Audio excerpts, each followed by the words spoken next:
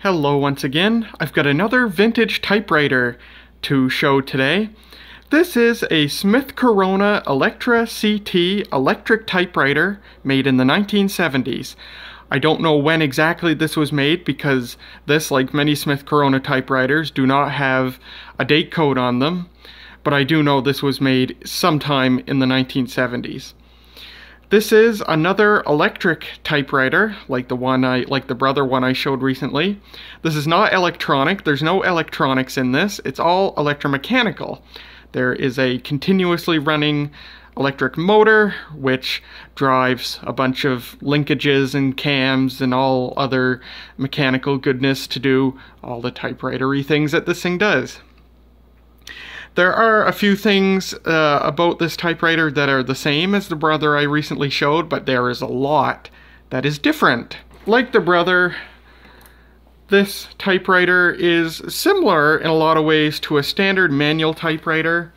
You've got your type basket here with all the type bars that swing up and hit the paper. It takes a ribbon, you can see here. You've got your platen and your bail and your margin setters and everything else. Your keyboard. There's your on-off switch. Unlike the brother, the space in this is it's electromechanically actuated, so the motor, it needs to be turned on for space to work, but power space works. And there you can hear the nice bell. Yeah, power space is spring driven, so the motor doesn't need to be running to do power space, but the motor does need to be running for normal space, which is funny.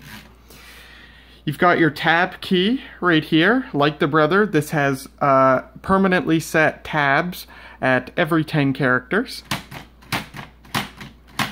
And it's spring driven, motor doesn't need to be running. It's got a power return. And what's sort of interesting about this typewriter, and not like a lot of other electric typewriters, is this has a correction feature. That's what the CT means. As it says here, correction typewriter.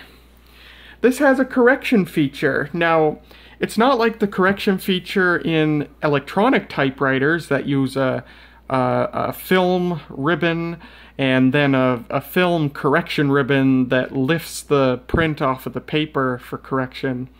This uses just a normal fabric ribbon to print onto the page.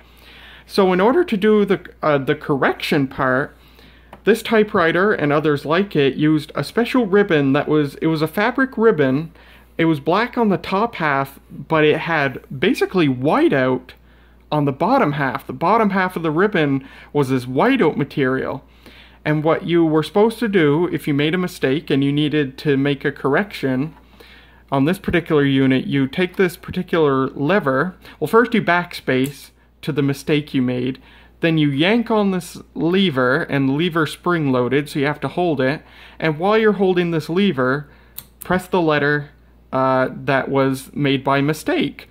And holding this lever and pressing the key makes the ribbon move up so that the white part is exposed to the page, and it'll punch the incorrect letter through the whiteout part and stamp over top of the error printed on the page.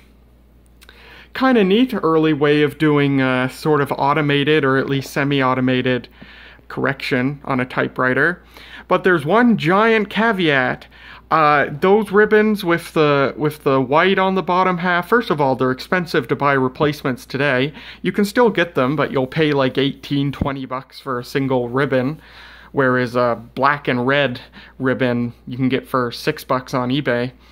But the big problem is that it makes a mess inside the typewriter. The white part likes to like flake off, and it's really gunky and sticky. This thing had a ton of white gooey gunk all over the mechanism from its original correcting ribbon. I just have an ordinary black ribbon in this now.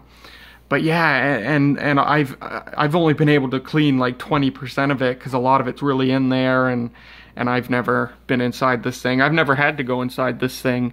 It works perfect, which is nice. So I've never had to go inside it. But yeah, those half white correction ribbons make an awful mess. I don't recommend them. If you have a typewriter like this that can use one of those ribbons, don't bother. Just put an ordinary black ribbon in it, or a black and red. You could, even though it's cumbersome compared to a typewriter that has a proper red print setting, you can use a black and red ribbon in this and just do the correction feature to print red. You'll get like 3 words a minute doing that, but that's something you could do, so this isn't just useless. But yeah, I would recommend either doing that or just use a plain black ribbon like I've done here. The correction feature and the special correction ribbon is expensive and messy. And, you know, people with a vintage typewriter like this don't really want to get a bunch of sticky gunk inside the mechanism. That's a pain in the butt. So that's just my recommendation. I didn't get this with the original correction ribbon. This actually had no ribbon in it, and I put that plain black ribbon in it. That's an old ribbon. This is the ribbon that originally came on the Brother. It still prints nice, so I stuck it on this. Your on-off switch is right here. When you turn it on, you can hear the motor, and there's a little neon lamp, neon power indicator in there, which is nice. Motor's nice and quiet in this, way quieter than the Brother. You just hear a bit of a buzzing because it's sitting on the coffee table and reverberating off it. But yeah, very nice. Right here is your typing force selector. So when it's set to L, the keys require only a pretty light touch, similar to a computer keyboard, to actuate. If you put it to H, it's a little bit heavier and more typewriter-like. So that's what that switch does.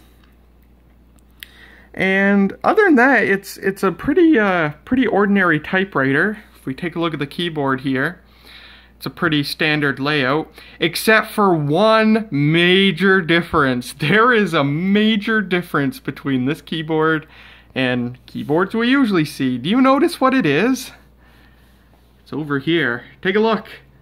There's no 1 key. There is no 1 key. And this isn't a trick or something that's hidden. It's exactly as it seems. This typewriter simply has no 1 key. A lot of typewriters, especially early ones, had no 1 key. They did this, they omitted the 1 key just to save like the minimal cost of putting an extra key there, because you can print a 1 just using a lowercase l. And that's what they meant for you to do. If you needed to type a number 1, you just hit a letter L, and it makes a perfectly acceptable number 1. But what if you wanted to make an exclamation point, which is usually the shifted one?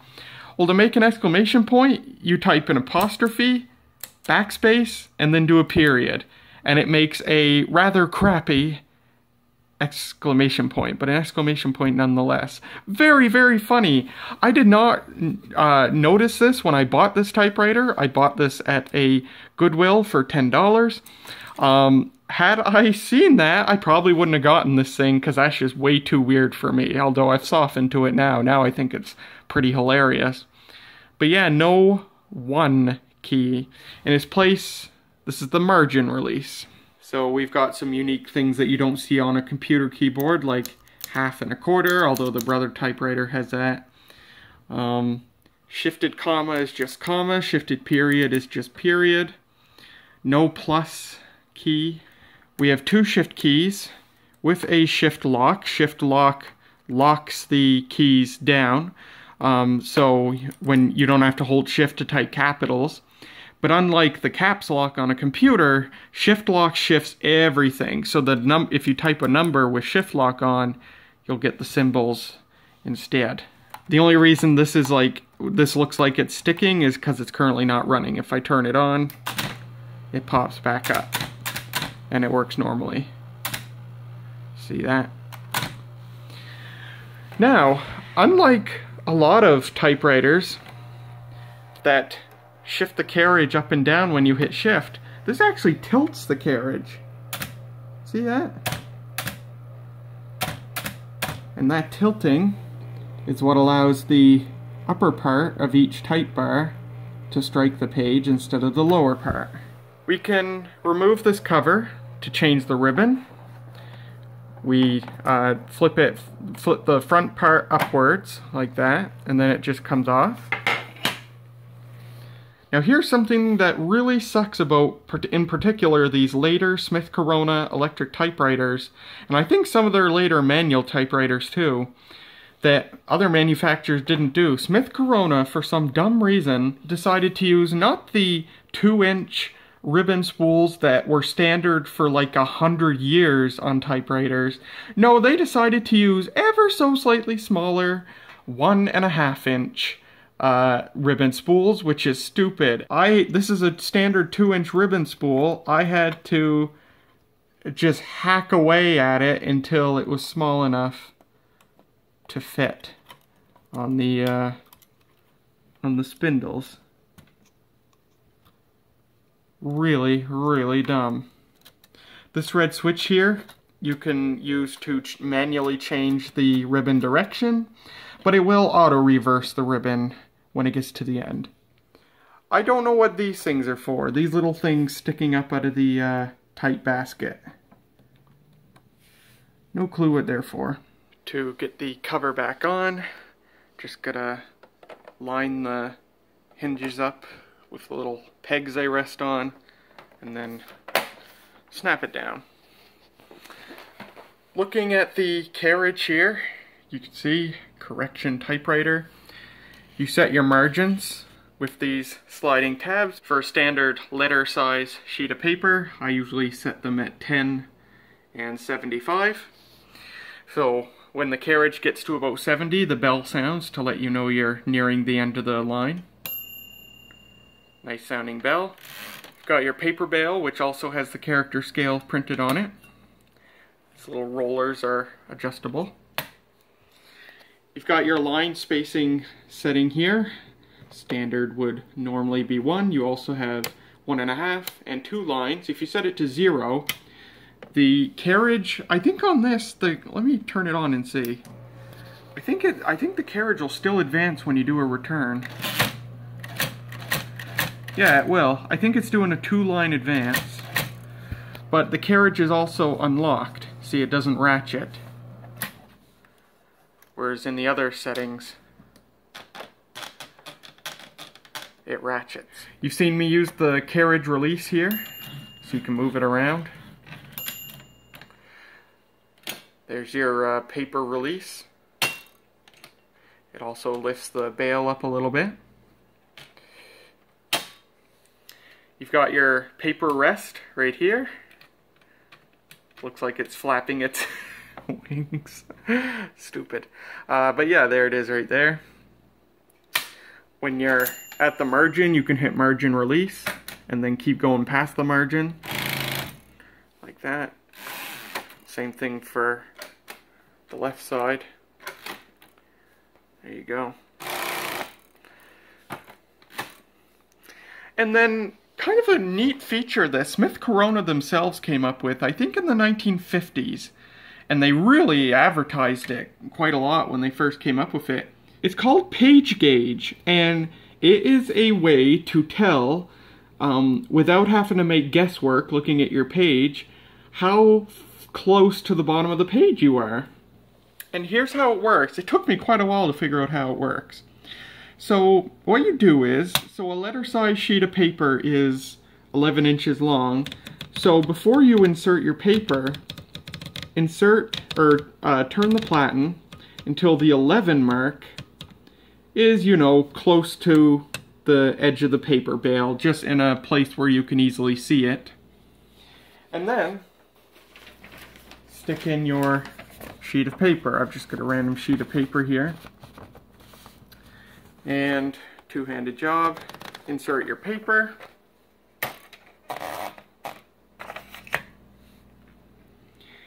And then you're going to look, you see on the left it says end, and that corresponds to these red markings. There you can see a number 2 there.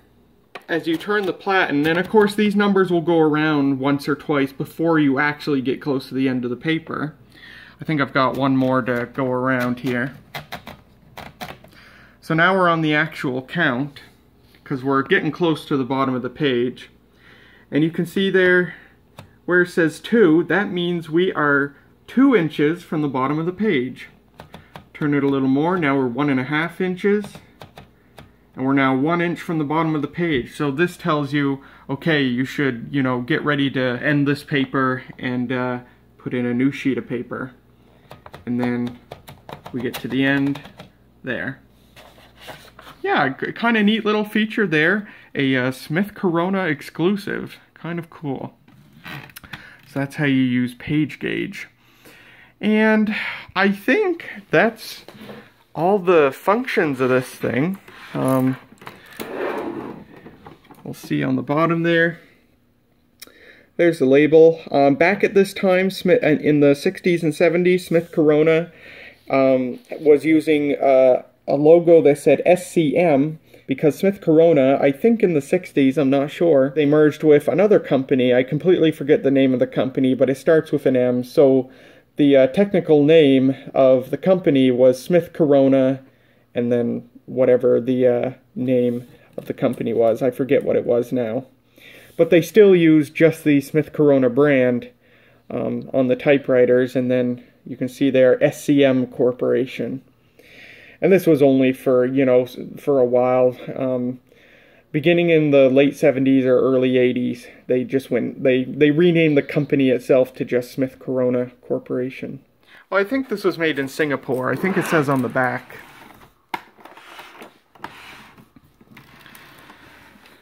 You can see nice big SCM logo on the back there. Made for SCM Corporation by its subsidiary, Smith Corona Private Limited, Singapore. So this was made in Singapore. That's pretty much all the feature of this thing. Let's actually demonstrate it. So I'm going to set the camera up, put in a piece of paper, and just bang away at this for a minute or two.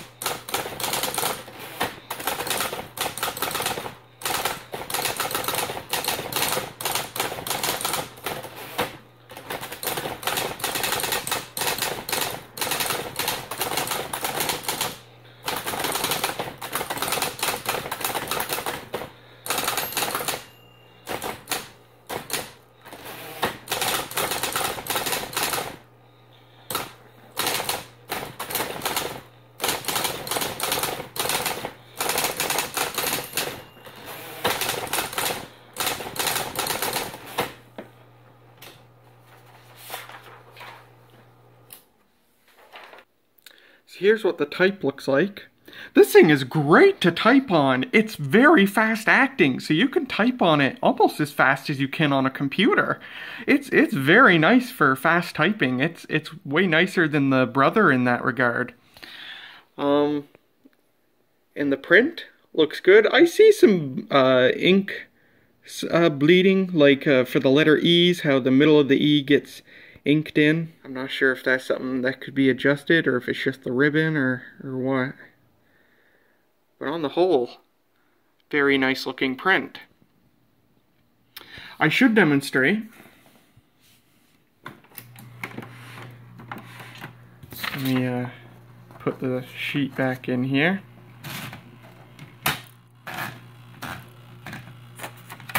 There are a few repeating keys. You might have seen me use the dash repeats. The period repeats, and the letter X repeats. And you just do that by holding the key down harder. Very nice. Using the correction feature, if we had the correction ribbon, if I make a mistake, I type the word "the" and I put 2 E's. What you would do is you backspace to the error. You hold down the correction lever, and then with your other hand, press the letter E again, and that, you can see it activates the ribbon vibrator to bring up the top half of the ribbon, and it would punch the white out in the shape of an E over the mistaken E, and it doesn't advance the carriage, you can see. Well, that is all there is to show of the Smith Corona Electra CT electric typewriter from the 1970s. I think this is a very nice typewriter. It types really well, it's got nice print, and that correction feature, even though I wouldn't recommend people use it for its original purpose today, it is a novel feature on this. But yeah, it's not the most featured typewriter I've seen. There's no settable tabs, there's no red ribbon options, stuff like that. But it does type really well, and it overall works really well. I also kind of like the design of this. It's quite compact, especially compared to the Brother. Also, it's friggin' blue, powder blue, and you gotta love that. But yeah, it's not the most well-featured thing, but it seems to work really, really well, and it's very nice to type on. Very, very nice. These particular Smith Coronas are not very collectible. They are all plastic bodied, so they're not worth a lot in the grand scheme of typewriters. I got this one for $10. They work really well, they're just not that collectible because of the plastic construction. But if you come across one, and you don't mind the fact that it lacks a 1 key or a red ribbon mode or stuff like that, this is a very nice typewriter for actually writing on. Smith Corona made a few other typewriters based on, or what I believe was based on this same chassis. One was called the Electra XT. It was one of Smith Corona's last electric typewriters in the 80s. It was basically a slightly uglier version of this. Smith Corona also sold a model called the Super Sterling, but instead of the correction feature, it had a proper black-red ribbon setting. And it's funny because the Super Sterling name was originally used on a typewriter in the 50s or 60s, and then Smith Corona reused the name for a model from the 70s, which is kind of odd. But yeah, that's about it. I did get the case with it. The handle is broken, old plastic, but the case itself is fine. You can see it says Smith Corona, and it also has the SCM logo inside it. See if I can show that. There it is. So yeah, got the case with it. There's the price sticker. Paid $10 for it. So yeah, it's a nice typewriter, but I don't think I'm going to keep it. The lack of a black and red ribbon setting and the missing 1 key makes this not a keeper for me, even though it's a very nice typewriter for writing on. I'm still looking for my perfect electric typewriter. Something with black and red ribbon feature, and even though I wouldn't use it that much, I would like to have a settable tabulation setting. A typewriter that meets that requirement would be the older Smith Corona Electra series, the Electra 110, 120, 210, and 220. I'd love to get a 210 or 220. That to me would be my ideal electric typewriter. So I might see if I can get some money for this one on my local buy and sell page. Nobody ever sells typewriters on there. They're just never found or in the thrift stores around here or anything. So this one might garner some interest. There it is anyhow. I hope you guys enjoyed. Thank you very much for watching, and I will see you next time.